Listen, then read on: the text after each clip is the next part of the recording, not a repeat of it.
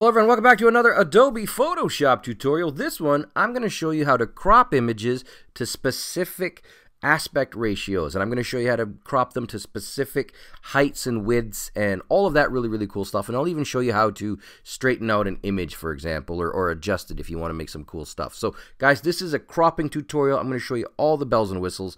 Let's get right into this. Alright, so the first thing you want to do is, if you're following along with me, put any image, and it doesn't matter what it is, just drop any image of regular size into Photoshop like I've done here. I got this image free from Pexels, so I'm just using free download stuff. It's all good, right? The second step is you want to hit the C button on your keyboard. And when you do that, you're going to see that it loads up the crop tool over here on the left side in my panel. Now, when you load the crop tool, in all probability, you're going to see the ratio. And I'm just going to delete these things out here. So what you got here is, if you go to the top, you're going to see this little drop down, and you're going to see the ability to make all sorts of changes here. So the first one I want to show you is ratio. Okay, so when you click on ratio, you're going to see here that you can do, if you're a YouTuber, you might want to do 16:9. Okay, 16:9 is the official thumbnail aspect ratio for YouTube. So for example, you would want 1920 by 1080 pixels if you want to do a thumbnail, for example, or if you're using a lower res, you could do 1280 by 720, but what it boils down to is those are 16:9. So here is how you can go ahead and adjust the ratio. And if you don't want 16:9, but you want 4:3 because you're whatever, you're in old school, that didn't work. But you know what I'm talking about here. So I'm just going to clear that out, and I am going to hit escape. Gonna not crop that, but that's how you adjust the ratio. Very simple.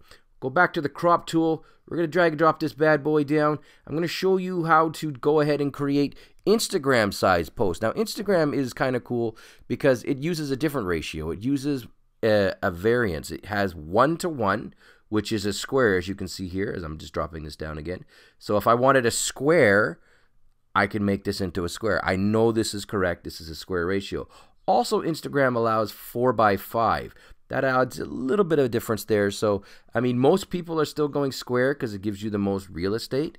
But if you want to do a 4:5 or you want to get that panoramic type look, you can go to this type of 1:1 or 4:5 ratio. So this is another option here with the crop tool. A third option here is, I'm just going to go up here, and it's going to say width times height times resolution. This is really useful if you're a web designer. If you're designing for the web, you often have like a specific slider size, or you have a specific hero image size, and you want to dial it in, right? So if you've got a large picture like this, and you only want, let's say you want 800 pixels by 400 pixels, okay, it's pretty small.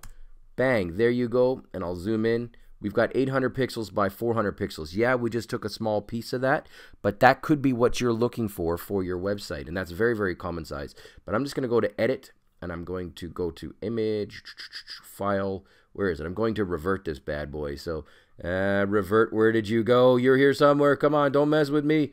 Layer, Image, Edit. Come on, where is it? I don't see the revert button. It's got to be under File. Okay, so anyways, guys, I'm going to revert this back to regular, and there it is. Haha, F12, I forgot all about that. So I'm reverting back to the standard, the image, right when it started. So if you are a web designer or web developer and you want to make specific sizes, like let's say you want this to be 1200 and you want it to be 600 high, and then bang, there you go. You've got that. You hit enter, and you've got a new crop, and of course it zooms out because it's super annoying. But there you go, guys. You've got a 1200 by 600 piece, and you know it is because when you click on it, you'll see the exact measurements up there in the top. So again, that is another option. A third option is if you get an image and it's not straight and you want to straighten it, or it's too straight and you want to add like a bit of a weird angle to it, that is something you can do inside with the crop tool as well.